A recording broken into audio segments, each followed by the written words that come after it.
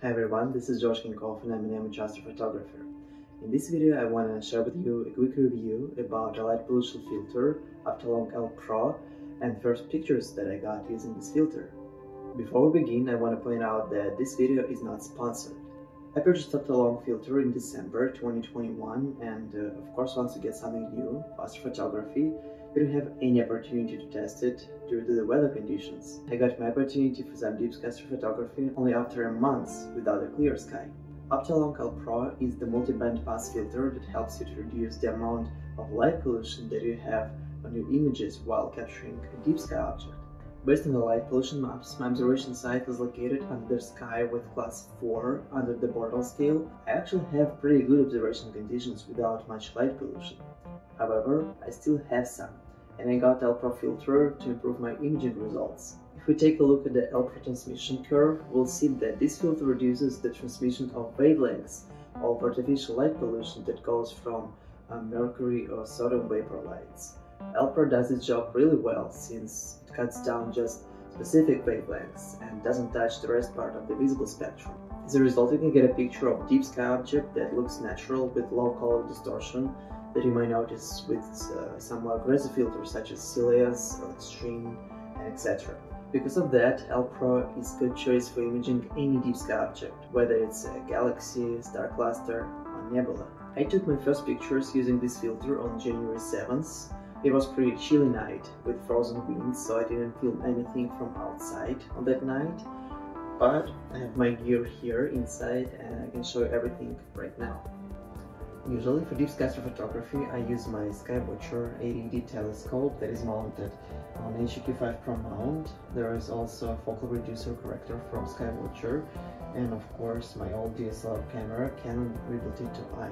With this setup, I didn't have any opportunity to install the filter, so I had to buy a Skywatcher rotator adapter that has a filter thread for 2-inch filters, and I can tell you that this adapter is a really cool thing, as I can easily change the rotation of camera sensor now and rotate the field of view in the way I want to. So a filter fits inside of rotator adapter, then I have my Skywatcher focal reducer and field flattener connected, and camera Canon Rebel T2i that is connected at the end of the rig.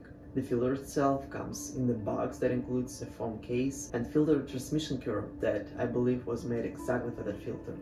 It is nice that Optolong company tests each product and attaches test reports as well. Now let me show you some single exposures I took using my gear with new filter.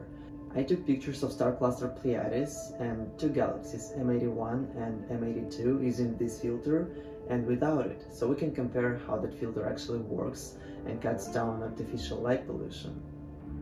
So let's start with galaxies. On the screen there are 2 pictures of galaxies M81 and M82. On the left side of the screen I have a 5-minute sub that was taken without any filter at ISO 800, and galaxies appear pretty good here, but in the meanwhile we can notice some light pollution that affects the image. And on the right side of the screen there is another 5-minute sub that was taken using Optolong L-Pro filter, and that picture is noticeably different from the picture without the filter. The background sky is darker, the contrast ratio has become much better, and we can see that galaxies appear really well on that picture. Meanwhile, I don't see that the presence of L-Pro affects the color of the whole image, as we can see that stars and galaxies have nice colors and shape on that image. Now I want to show you a single shot of star cluster called Pleiades.